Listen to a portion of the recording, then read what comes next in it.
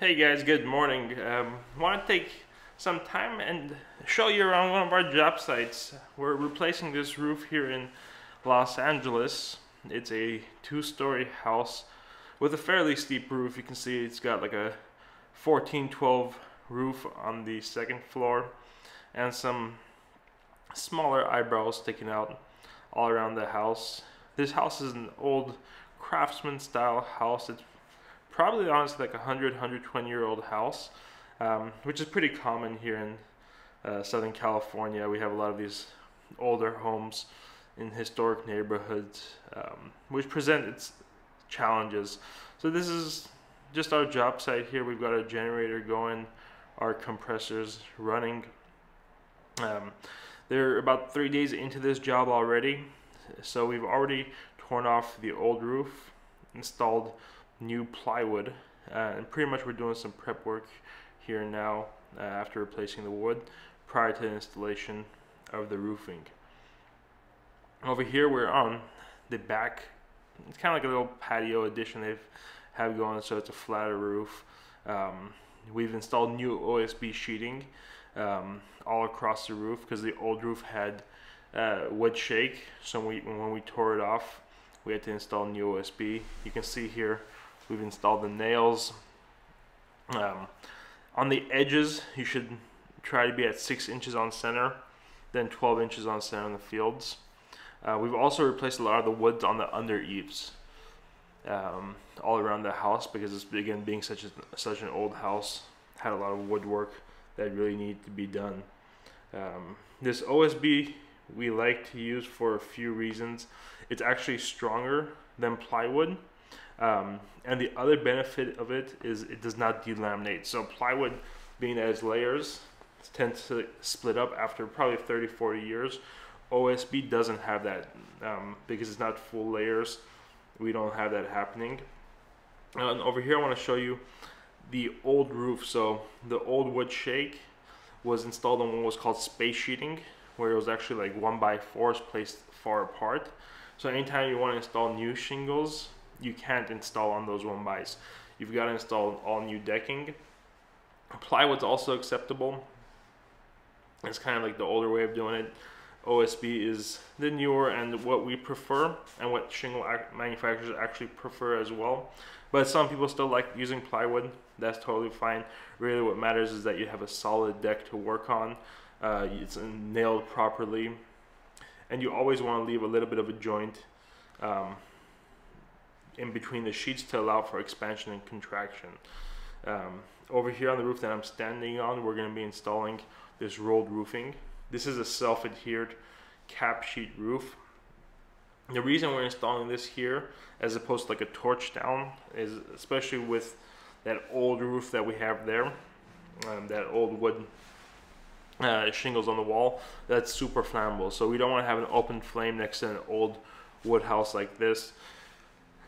The risks are way too much, so we're going to be going self-adhered. The nice thing is that we have positive drainage, a decent slope here, so we're going to be kind of roofing up and up this siding, which is easy to do with the self-adhered. Again, you can see our nailing patterns here. We're going every 6 inches on center at the seams, and you want to stagger them. Then on the field, you want to do every 12 inches on center. You want to chalk lines there. You can see that red line is a line that we've drawn out. We've snapped the chalk line in order for us to properly hit our nails on those rafters.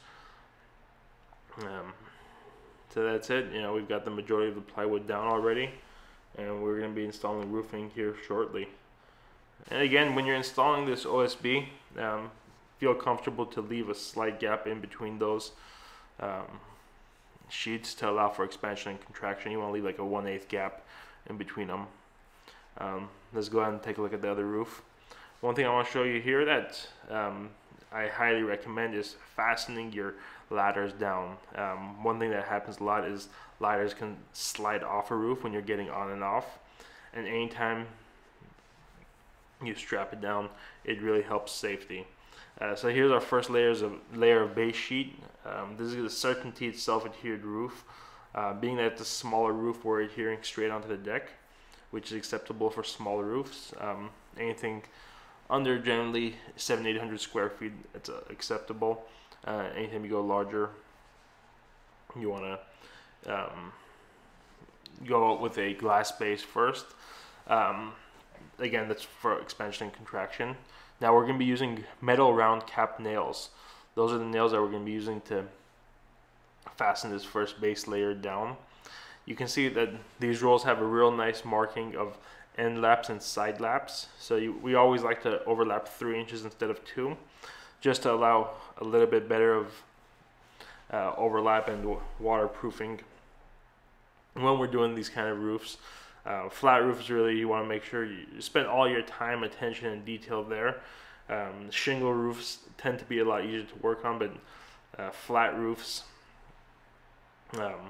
are definitely a little bit more difficult and require a little bit more attention to detail. So you can see here we're at an end lap where 2 ends are meeting. Now the manufacturer actually calls, I believe, for an 8-inch overlap at the ends. We like to go more, so we like to do like a minimum of 12 to 14 inches. It doesn't hurt to go more. You're just wasting a little bit of material. You're using a little bit of extra material, but that's definitely not a concern. It's such a small cost that it's always better to go more at your end laps. Now, before you roll these out, you want to make sure that you align them properly. So we start off at the end, roll it out, make sure that that edge is nice and even, because these things are so sticky that once you remove that film and you release that adhesive backer, you're gonna have a real difficult time realigning it. It's almost impossible. So you want to cut it to size, align it, hold it in place before you start adhering. You can see all you have to do is just pull that film strip off, that release film from the bottom while it's in place already. So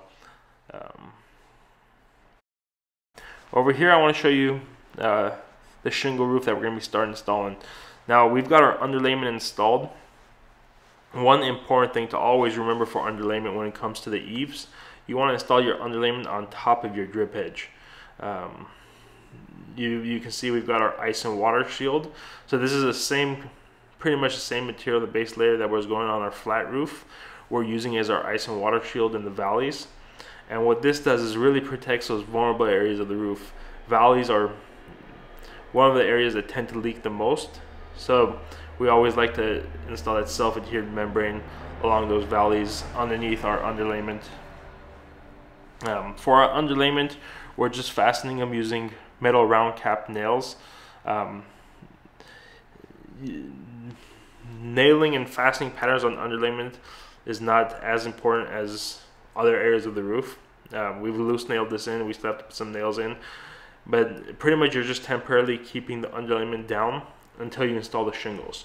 Once you have the shingles installed, you're already putting hundreds of nails in, and that underlayment's being held down by the shingles. Really, you want to make sure you have enough nails on the underlayment where it does not slip and also doesn't blow off at night. We tend to install our underlayment and install our shingles right away, so that's not a huge concern for us. So yeah, just make sure you install your underlayment correctly. Make sure you're fastening down enough where you can work on it safely. This is a steeper roof, so you want to make sure that it's not slipping out from underneath your feet. The underlayment does have markings to install fasteners, so those are good guidance tools as you're installing it to go across the roof. Now again, fastening your ladders down is super important, especially when you have a gutter, because anytime you have a gutter, that gutter acts like almost a slide for that ladder to slide left and right, and getting on and off a roof is one of the most dangerous parts of actual roofing, because that's when the ladder can slip out.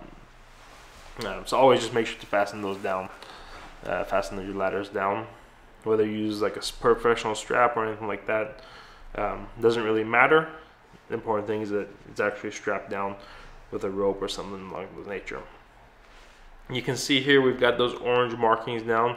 Those are just our locations that we're going to be installing our vents. So we mark them out from now so we can cut our underlayment as well as the new OSB we have installed prior to installing the shingles.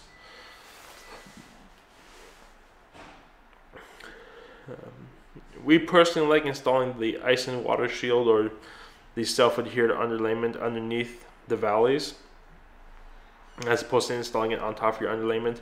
It can be done both ways. Doing it this way makes it a little bit harder for roofing in the future because that ice and water shield sticks very tightly to the plywood. But since we're not doing the entire roof, that's not a huge concern for us. It's just the valleys. So really, you know, whenever down the future, it's probably going to be a new owner, and whenever it comes time to replace that roof, they can just, you know, go over that ice and water shield. Now, when installing underlayment in areas like this in a valley, you want to make sure that your larger, flatter slope goes on first.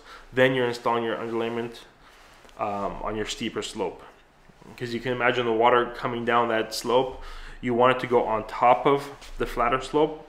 That's why you can see here on that area, we hadn't installed underlayment yet.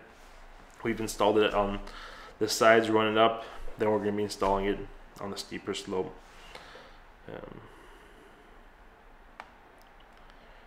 So yeah, that's pretty much it, guys. Thanks for watching.